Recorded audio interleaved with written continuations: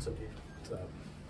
After a tough loss like that, being a leader on this team, just kind of what's your message to the team in the locker room after a game like that? I mean, you really just got to keep fighting. And now it's gut-wrenching, it's tough, it's difficult. Got a lot of guys that aren't used to something like that.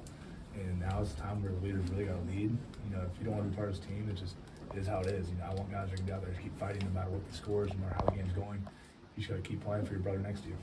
Do you feel that sense of guys, sticking with this thing and not giving up? Absolutely. I think there's a large group, and that's just what we got to keep building, keep advertising, and just keeping guys to keep going along.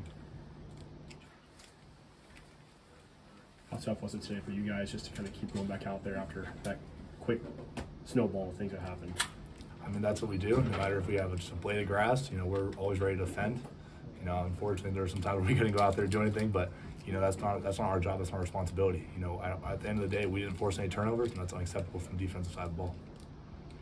Danny, there's going to be a lot of people that maybe lose faith in the direction of this thing.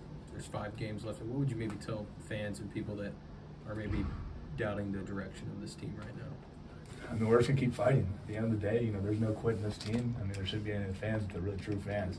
At the end of the day, I love every single person on this team. I love the fans. But if they're not going to be with us, then we're really fans to begin with. What you got for me, Eddie? I mean, what's the mood like on the sideline when you look up at 50 minutes into the game, real time, down by 21? I mean, honestly, at that point, just like, let's just go out there and do what we can do. We can't control that. Obviously, sometimes plays like that are going to happen. And it's not in the defensive, it's not our job to get mad at the offense, do all that. They're going to handle it. They're going to do whatever they can to get that corrected. If we have a bad attitude and go out there when there's times where, we have that fake punt, and then if we have a bad attitude, they're going to score again to get our touchdown. But we do our thing, we hold them, and that's all we can do as a defense. I'd imagine when you decided to come back, you could have never expected it to be as bad as it is right now. I mean, yes and no. At the end of the day, I wanted to come back and just finish my career the right way, no matter how that signed up for. I wouldn't change this locker room. I wouldn't change it at all. I love every single person on this team. At the end of the day, we're fighting. It is what it is. It's just a game of football. Jackson is somebody that obviously you're close with, and I know you're a big believer in him. What was it like to see him get another opportunity to get to go back in the game? Yeah, I was really happy for him. That's a guy, when it didn't go his way, he was kind of sidelined at the beginning. That's a guy who hung his head up really high, came to work every single day with the right attitude, right mindset, kept leading the guys. And then when he got his chance, he made the most of it. Really proud of him and how he responded.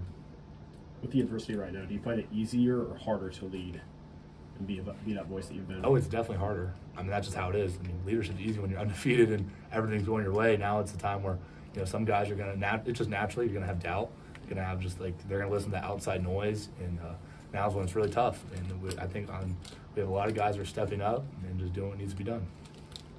You're obviously a big believer in Brent. And like I said earlier, people are going to criticize this coaching staff, criticize the team.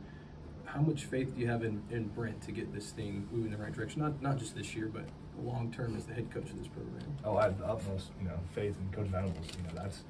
That's a guy that no matter how the situation's going, he's going to be as intense, as positive, and he gets things done. And that's just how Coach V is. And there's no doubt in my mind he's going to be successful here on out. Obviously, there's growing pains, and it is what it is. We're just going to keep fighting. We have a great opportunity next week, and we're excited for that. And we just have to flush this game, learn from the mistakes, and just keep doing better, to get better and better. What was his message after the game to you guys? There was a lot said, obviously, but basically, we're going to keep fighting. If you think there's any doubt in your mind about what this team can still be, then some things have to happen. But obviously, there are not many guys that think like that, and that's kind of just the message. What were your thoughts, on the defense as a whole? You talked about not getting a turnover and things like that, but guys like Jaden Jackson were able to get a sack, he can downside a sack. Just talk about defense as a whole. What you think about that? We played our tails off, from the start of the game to the end of the game. I'm really proud of that group.